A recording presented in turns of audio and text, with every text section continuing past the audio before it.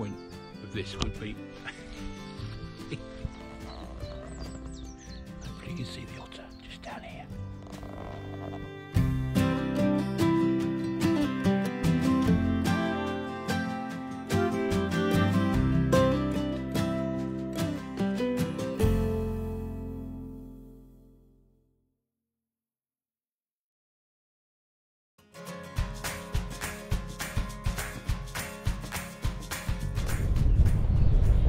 Morning, it's Friday.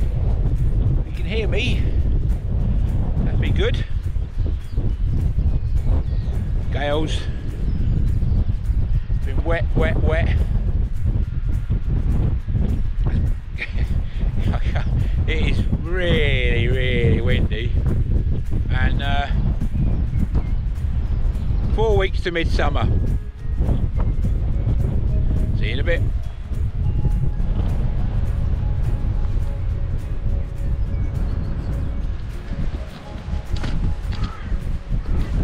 It's really soggy, the ground around here. Been so much rain the last 2 or 3 days. So we're just wandering down to see our moorhen and grebe nests, which a friend of ours pointed out they build on floating platforms, which is cool. Problem is, a day like today, last week, sorry, we saw them being overtopped by waves, and with the weather like this, that's always the risk. So we'll go and have a look and see if they're okay still. I'll get some pictures of these grebe chicks. Everybody else seems to be getting them, and not to mention cygnets. Loads of cygnets around the country. We've got a couple of swans' nests, but still not hatched here. We've had so many cold mornings and frosty mornings through April and into early May. Now we've got wet and windy and even colder conditions. Maybe not even colder, but it certainly feels cold this morning. Cheers.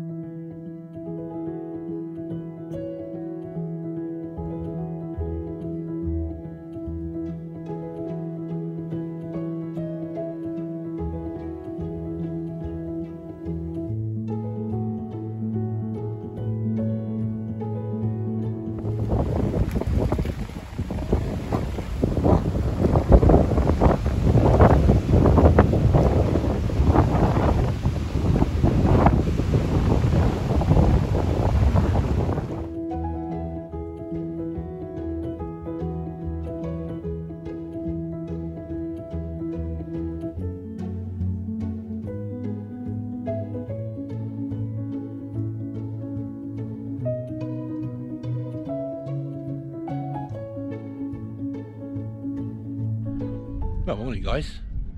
So I'm up on the high ground at today, this morning. As usual, weather is very grey, dark, maybe a bit rain in the air. But I just wanted to wander up here and tell you about some of the history of the place that we call home in North Beds. This is the valley of the River Great Ouse. You can see down below me.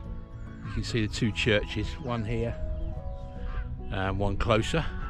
So there were two villages, one on top of this hill and one on the top of the far hill. Both were impacted by plague and both resettled to join each other. That village over there is across the water, and across the water in about 870 was the Danelaw. So I've moved across from the Danelaw into the countryside which was administered and ruled by Wessex, by King Alfred. But this is amazing to think that we are in a different constituency here across the water from that village down there.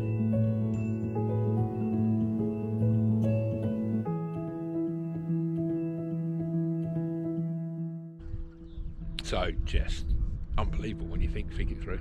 I'm going to take a wander now down towards the river. So over and out for a bit.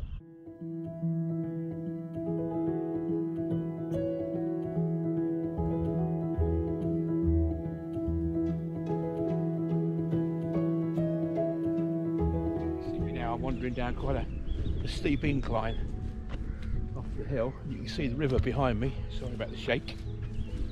The river and also the lakes that I was talking about earlier. There are gravel extraction pits. There is all basically a quarry which had since filled up with water and has been left to go wild, and it's now a wonderful nature reserve, country park.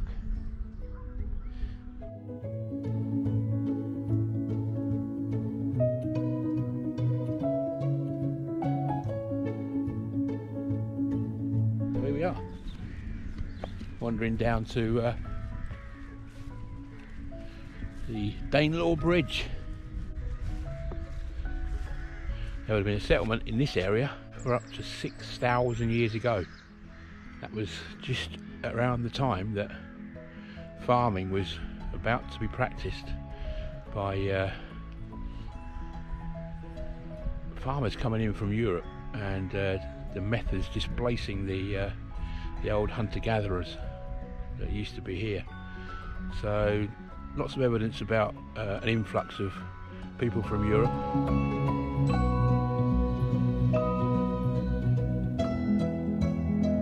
I've been around here whether they probably had a ford here rather than a bridge. But what a place, huh? What a place.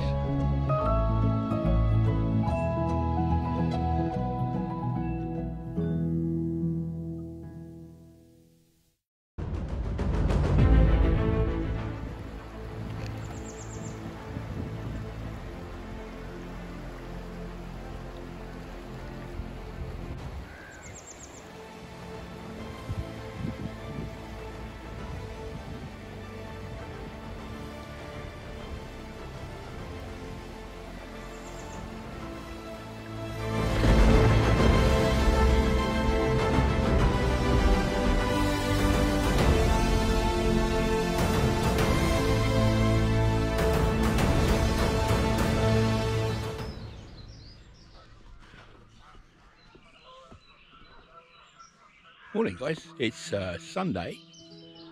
As you can see, it's a beautiful morning, and I realised that I hadn't given an update on our coot's nest, which we were observing for about 3 or 4 weeks, 2 pairs. I have to tell you, there's no chicks. If there was hatchings, then they'd gone. We saw a carrion crow around that area in the last week or so. We saw him again today. They just seem to be waiting around for eggs to hatch.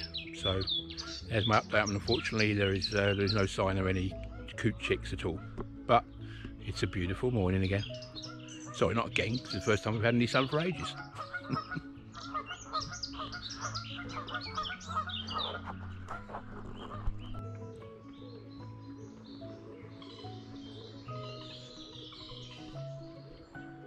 Well, I'm bushwhacking again.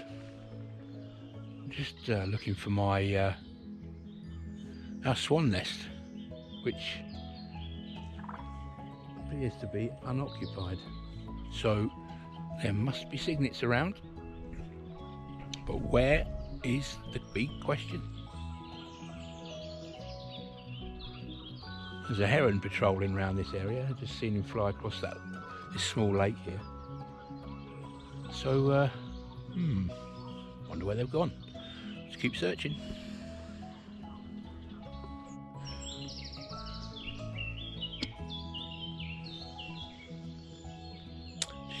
spot this woodpecker for a photograph.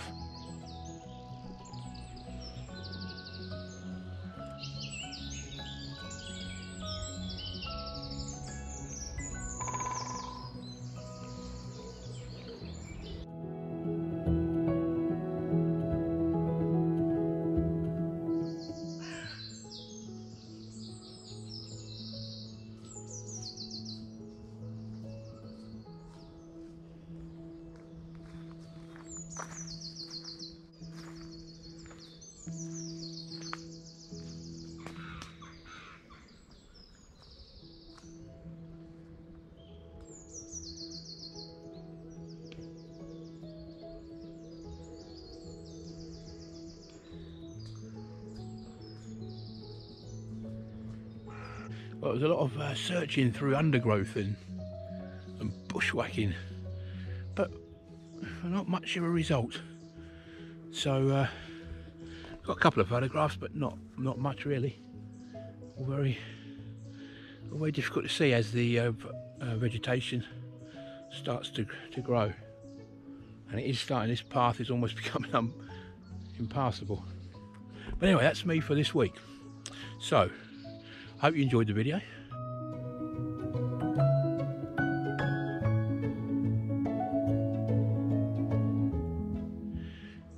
Just stay safe out there, because this thing's not gone away quite yet. Yeah, just stay safe, and I'll see you next time. Cheers.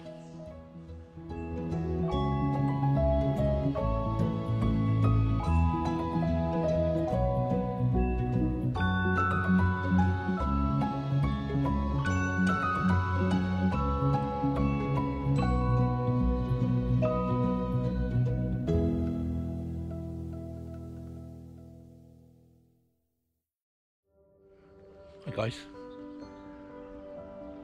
this seat and these seats around this area just got me thinking of all the people that have lost their lives in this pandemic. So this one's for absent friends.